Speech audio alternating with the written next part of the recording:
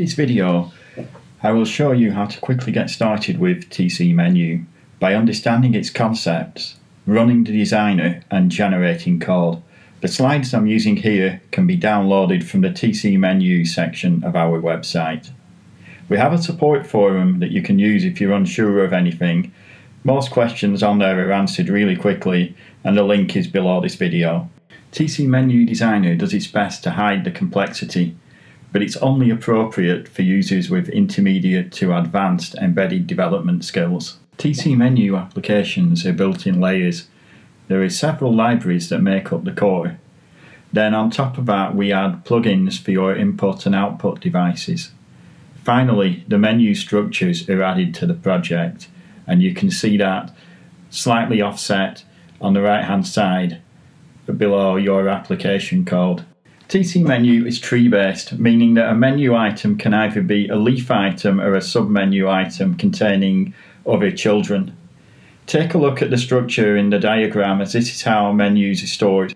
In this slide we show the UWP version of the designer. The macOS version is extremely similar.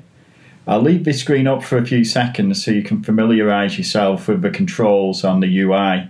Maybe pause the video here if you need more time to look at how each control works. Here we've already started the designer app. Let's start by dismissing the splash screen. We can see a red banner with items that require attention. I recommend you fix these first, or it will not be possible to generate code properly.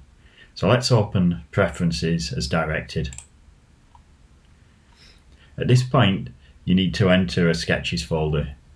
For most Arduino users this will be the Documents Arduino directory where you store your project work. This is absolutely required as it is the only way on the App Store that we can acquire the permissions from you to access the Arduino directory.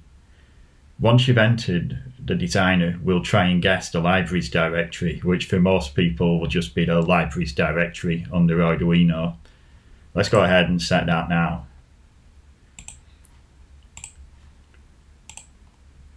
You can see we've guessed the libraries directory because in my case it was standard. You can check the versions of libraries and plugins that you have installed. From the Preferences menu, go to Library Versions. You can see what versions of TcMenu are available and what versions you've got installed. You can also see here down at the bottom that all your plugins are up to date. For nearly everyone we recommend that you use a stable version. To install TcMenu library and all its dependent libraries, we've added it to Arduino Library Manager, so the only thing you need to do is go to Library Manager from Arduino, type TcMenu into the box and select Install. Just make sure you install all the dependent libraries as well when it asks.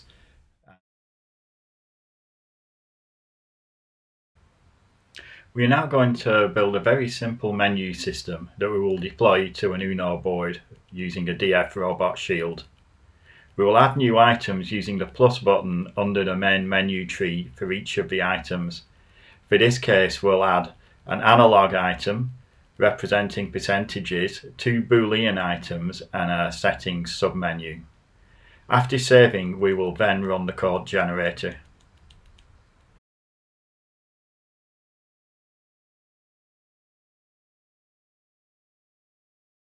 In the code generator, each image has a pictorial representation. Clicking on the image allows you to select that plugin.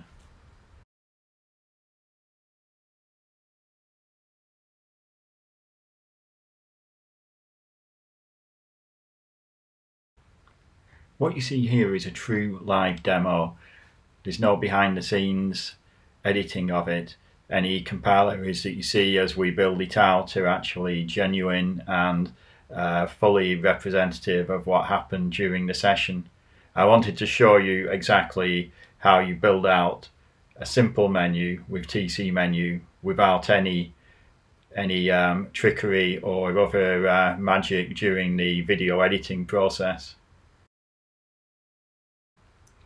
You may have noticed at the top of the file that we use the Arduino analog device. This is a very useful class that provides very similar capabilities across a wide range of boards, and we've set it all up behind the scenes so that you can use floating points between the 0 and 1 to either receive input from an analog input or to set the output level, which means you don't need to worry about the peculiarities of a board having a different number of bits.